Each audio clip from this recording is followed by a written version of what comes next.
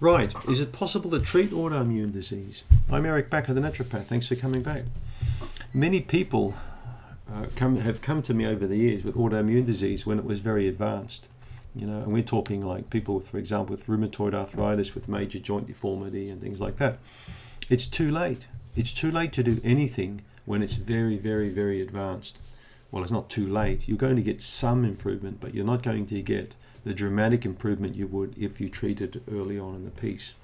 That's why it's critical for early detection and working out what's wrong at the beginning. Okay, now you all know the same thing. You got an automobile that makes a small noise, but you keep ignoring it and you drive for another 6 months, and then the mechanic says, oh my god, look at this car, we got to rebuild the whole front end on it, it's trashed, it's going to cost you $5 grand. But if you came last year, it would have cost you 50 cents. Exactly. Okay, an ounce of prevention. What do they say? A pound of cure. Be careful, all right? Things need fixing early in the piece. If you leave things too late, it is too late, right? This is why, in the early stages of autoimmune disease, I always like to do stool testing on patients to get their digestive system in tip-top shape, to reduce the inflammatory responses in the gut, to correct these things through natural medicines. And it works. It works for the majority of people. There are hundreds of cases of autoimmunity I work with. I'm not going to use the C word, the cure word, but I am going to use the word serious improvement with many cases.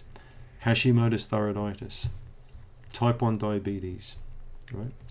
Celiac disease, ulcerative colitis. All these conditions can be seriously improved. When they're early in the piece, you get them.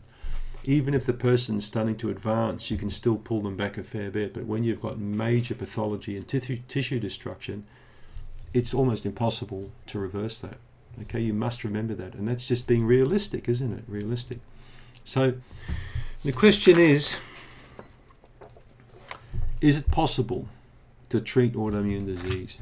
It is. But remember, if you're taking 3 or 4 drugs to control strong pain with rheumatoid arthritis, there's no point taking a bunch of turmeric pills thinking it's going to do the same. All right? That's why it pays for you not to get hooked on lots of pharmaceutical medications for autoimmunity to begin with. If you see a naturopathic doctor or an integrative medicine specialist at the onset or right in the early days of autoimmunity, it can save you a lot of bother and pain and misery. All too many patients I've seen over the years have gone through the medical mill, the GPs and the specialists, or rheumatologists, or bowel specialists, and then ended up on my doorstep after all of the drugs failed and all the treatments didn't work and they were chronically sick, or the treatment made them sicker than the actual condition. So I'm not going to tell you specific treatment protocols for specific autoimmune conditions. It's not my place to do so here, because otherwise I would spend a month of Sundays, okay? Because there are so many autoimmune conditions, so many variables. This is something that needs to be worked on with your integrative GP or naturopathic doctor.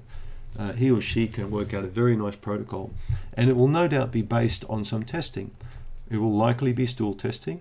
It could be hormone testing, saliva testing, urine testing, stool testing. So specific tests like that can really help your practitioner guide him or her into a nice direction, and allow that practitioner to assist you far more, in my opinion, than a medical person can. Medical people are great at acute repairs on the body, but when it comes to chronic conditions like autoimmunity, all they can throw at you are drugs, suppressive drugs, that don't really aim to heal or nurture the body in a positive way. They just control the symptoms, and oftentimes will reduce the quality of your life further by causing side effects.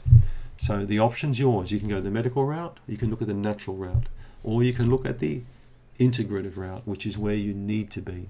It's the best of science and medicine. So you'll need to contact your association or naturopathic association, but I strongly recommend you get onto it sooner rather than later with autoimmune conditions.